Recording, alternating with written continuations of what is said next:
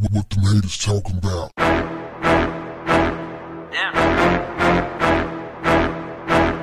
What's up, family? Ron DeSantis is an uncivilized mutt.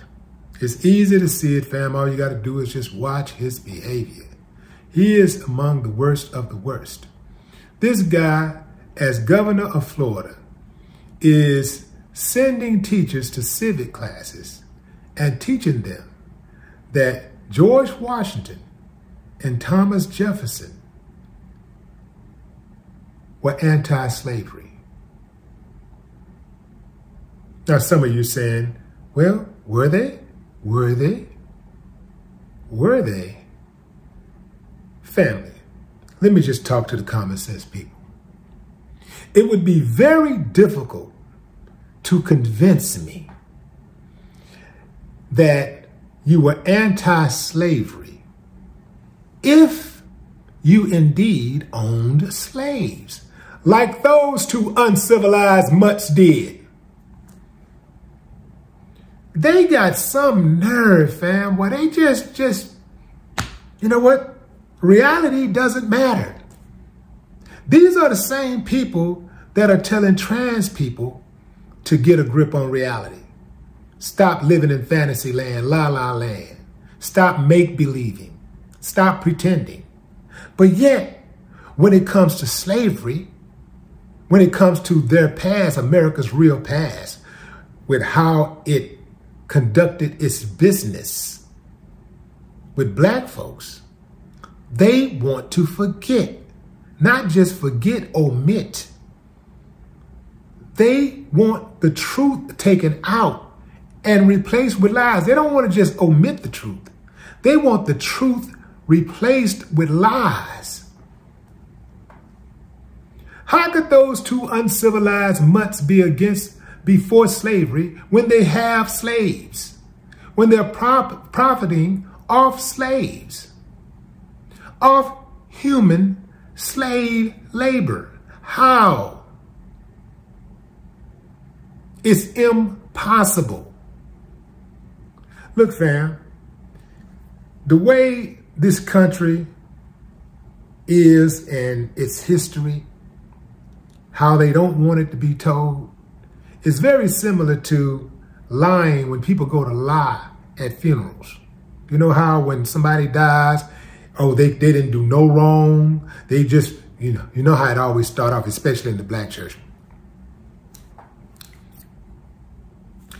He found Christ at an early age. Everybody found Christ at an early age.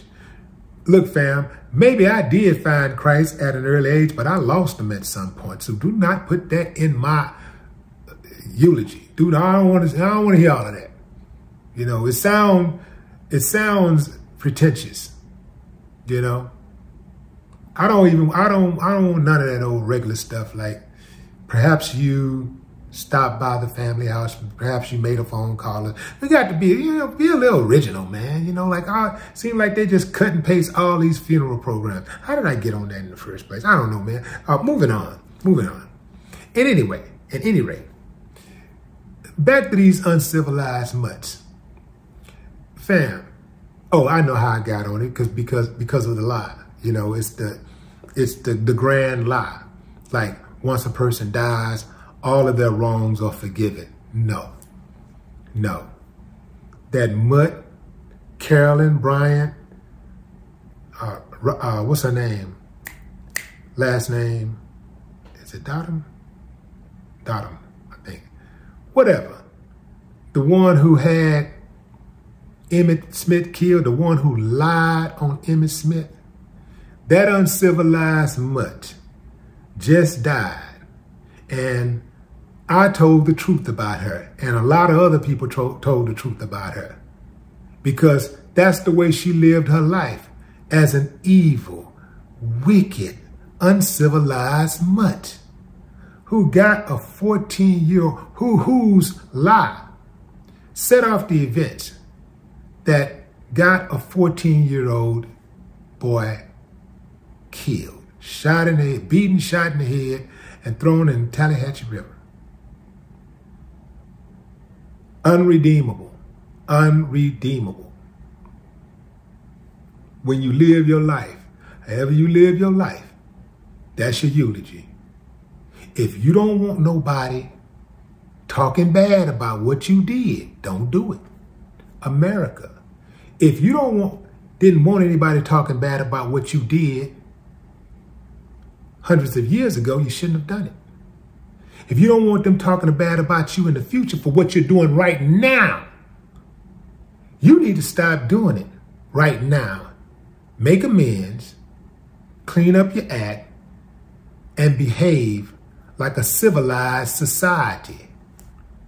When this story is told, the way we're living right now, when that story is told, if we ever get to a point where we evolve into a civilized society, those people are going to look back and be like, they were savages.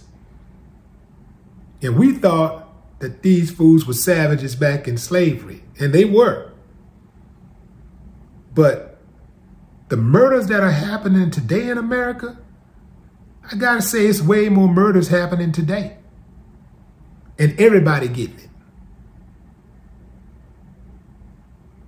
Ron DeSantis, what a poor excuse for a human being, and I say human being with great caution.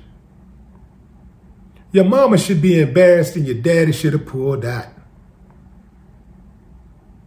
No more talk. What the haters talking about?